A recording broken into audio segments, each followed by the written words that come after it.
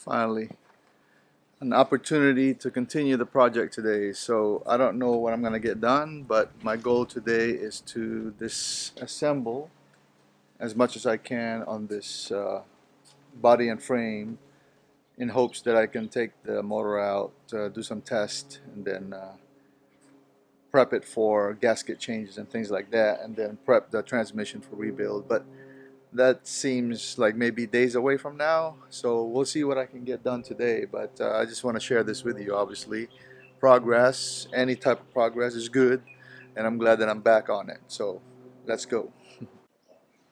Before I start though, I want to introduce not so cheap build. That's what I'm gonna call the episodes of this build until it's done. I'm gonna try to be as frugal as possible, reuse things, rebuild things, things like that. But I know it's not going to be not so cheap, right? That's why it's not so cheap build. So, introduction of NSCP. Actually, episode 1 of this, I talked a little bit about that, but I figure maybe we'll just get a term out of it, and then we'll see where that goes. So, not so cheap build. Okay. Trying. I think the brakes are stuck. I have to pull it with the Jeep. Okay. Is it in gear? Go! I mean, it's in gear, you know. That's the problem. Ay, appa, appa. I got it. I'm down. I'm down. Okay, that's good. Thank you.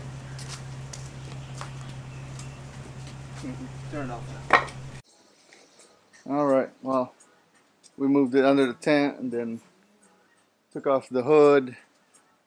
First order of business is just to take whatever off, I guess, right? But I'm trying to go in order here, so. And then, of course, I'm going to try to save as much as I can. But let me just kind of go over first couple of things I'm going to do. Of course, there's no manual in taking apart an old car. I think what needs to happen first is, for me anyways, I'm trying to just get things out of the way so I can get to where I need to go. But this steering column needs to come off. And for me to make it easier, I'll just remove this brake booster, the mounting, everything. Remove that as safe as possible so I don't break anything. Looks like the brake lines are still in good shape. And then after that, then I can take off the front cowl, maybe cut up some of this, and then be able to lift off the body from there. So we will see. See, now I can get to easily.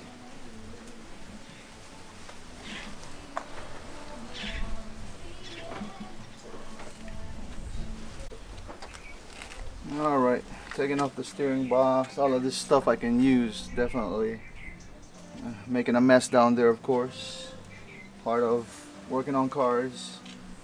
But this is pretty badass box, guys. Never had any issues with old Ford boxes. I think this is maybe like their Saginaw box, but I'm not quite sure.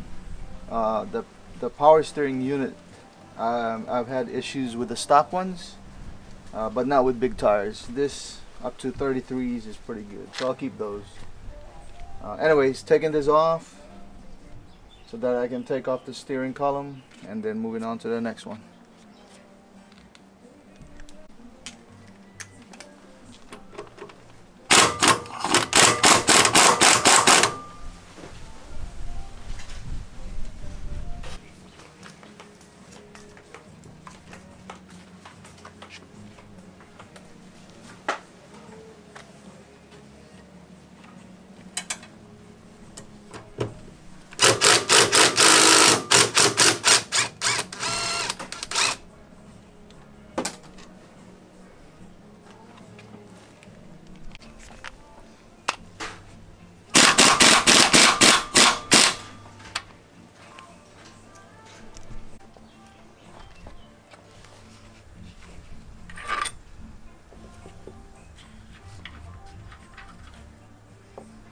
Power steering.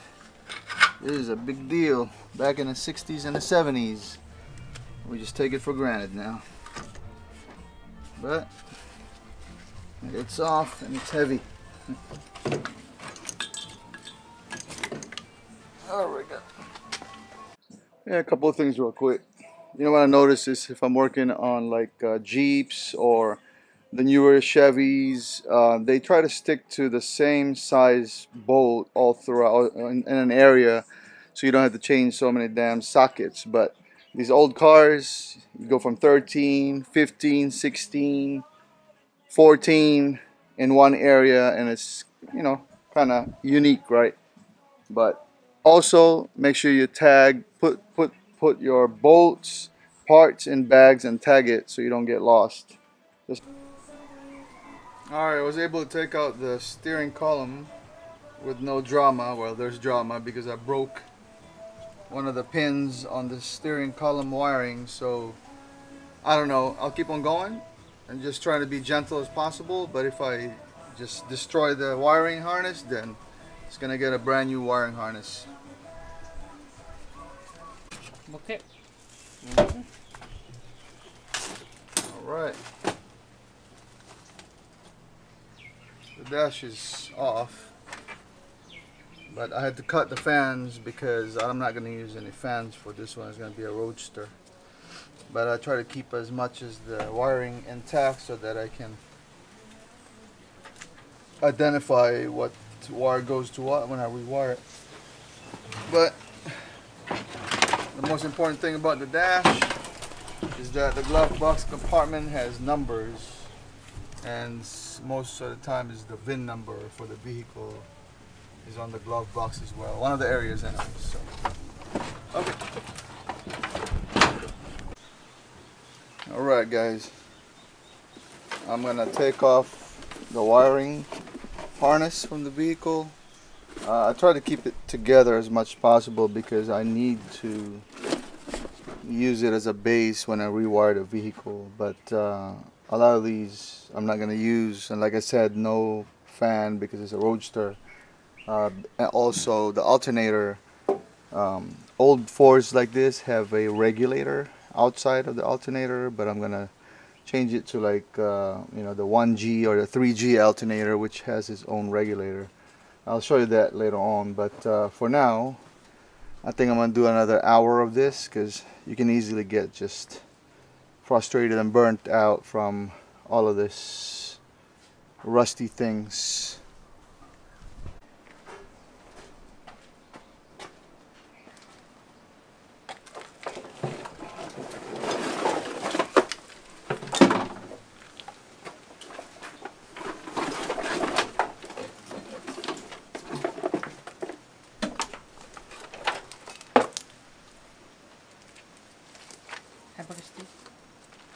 Sounds good.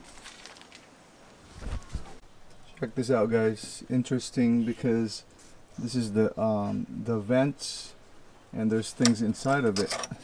I don't know. It says bowling is in. All right, there. There's a thick pencil and other things in there. And this is what's pretty cool, I think, when you're an old ladder. I don't know how the pencil got in there, but it's in there. Okay, I don't know. I'll figure it out. The Bar Lumber Company. Don't know where that's from. B-A-R-R. Comment down below if you know where that's from. Alright, for those of you that worked on cars before, can anyone tell me what this is? I'm asking a question because I don't know. Looks like a vacuum line. This is the brake pedal, and it's attached there. Somehow there was something connected to the firewall. This is connected to the firewall, and this end right here is connected to this. Like if you brake and then you let go of the brake, it goes back in. I have no idea what this is. I've never seen it.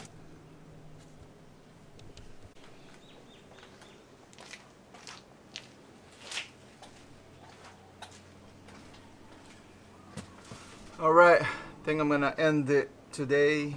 I think I put in about 5 hours worth of work, and the next step will be to probably empty the tank because there's gas in there when I was moving it. Empty that out because I'm going to use a plasma cutter to remove some of these panels that I'm going to use for the next the body over there, such as the striker, the floorboards, the tunnel right here. These are all still in good shape, even though they're dirty and rusty. They're in good shape. I think I'm gonna tuck it in for today. I'm gonna remove these seats just in preparation for tomorrow. A little bit at a time, and before you know it, I think we'll be able to get this thing done. So let's go. Okay, just real quick, guys. Here's what I did. I took off the e-brake housing, the accelerator and the pedal, and then of course the housing for the brake pedal from the firewall. All of those can be reused, refurbished and reused.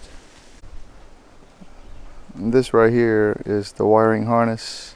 Of course, the steering column. I'm not sure if I'm going to reuse the wiring harness yet, but definitely the steering column. Maybe change the steering wheel, and of course underneath that is the brake booster and the power steering box.